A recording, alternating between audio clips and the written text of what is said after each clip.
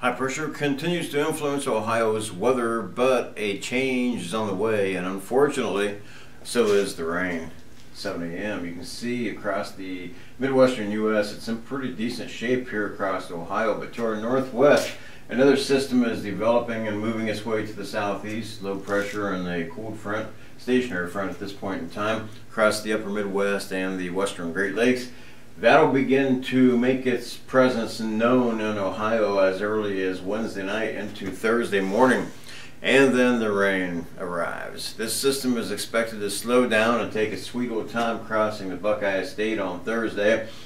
So as a result of that, showers and thunderstorms will develop and redevelop and travel northeastward along that frontal system and drench the Buckeye State.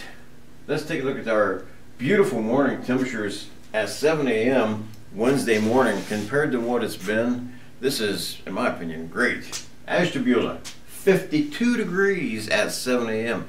52, you're only 3 away from those 40-degree readings. Pretty nice for late July. 54 degrees over there at Youngstown's Vienna Airport, and a few other temps across the state with our temperature fill for the 7 a.m. readings as well. Now your travelers forecast during the day Thursday, well, I'm sorry to say, heavy rain is expected from the northern, northwest, and to the western parts of Ohio. Persistent thunderstorms in those areas as that front begins to bog down, but elsewhere in the state, you will also see thunderstorm activity. Before it's all said and done, eastern Ohio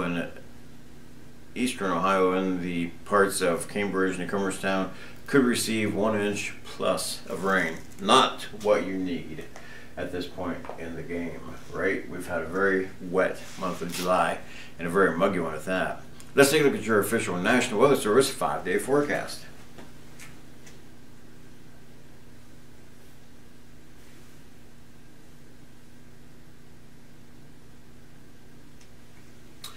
There you can see Thursday into the part of Friday, which is the first half of the day on Friday especially.